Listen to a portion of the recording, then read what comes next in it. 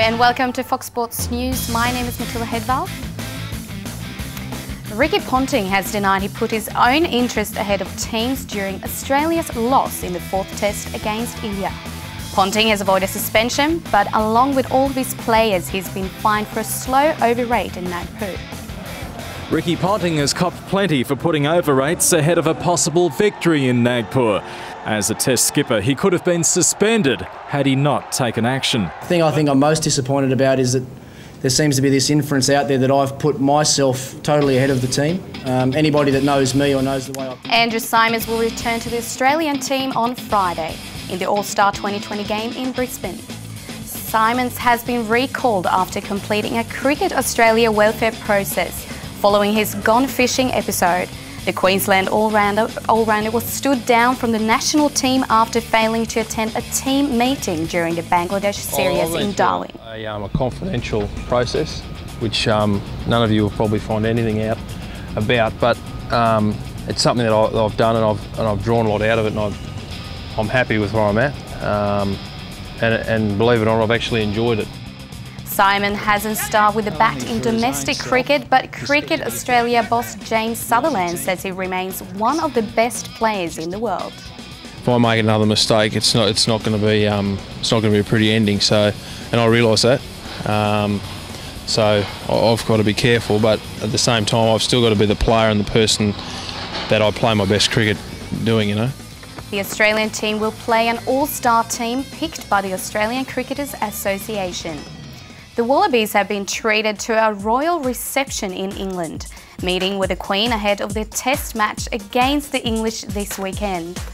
The Wallabies were also taken on a guided tour of Windsor Castle, and for some lucky players, including hooker Adam Fryer, it was the second time they had the honour of a meeting with the Queen. You know, a great honour, not just for me but for all of us to be in the presence of the Queen at Windsor Castle. It's something that we'll all always remember. It was a great night. The occasion was all the more special for fly half James O'Connor following his test debut against Italy a few days earlier. In Australia, and she said she was a bit surprised at the English one, but she's going for them this weekend. She's hoping for a win, so we've got to make sure she doesn't get that. To football, and the A-League is losing one of its most popular players, with Sydney FC captain Tony Popovic set to announce his retirement today.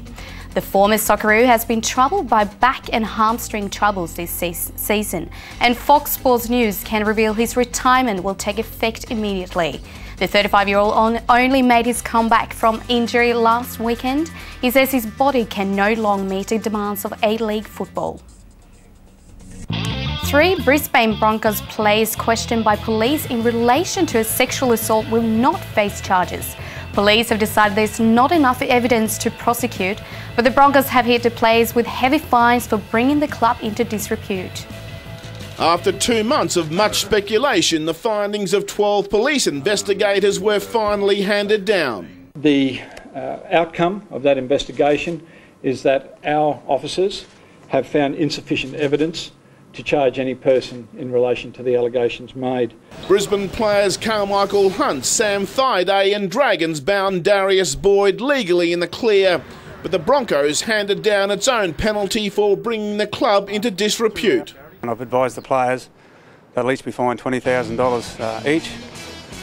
They're on their final warning. Coming up on Fox Sports News, lots more sport as Fiji's Eel gets them home over the Irish, but at what cost? Hayne is chasing!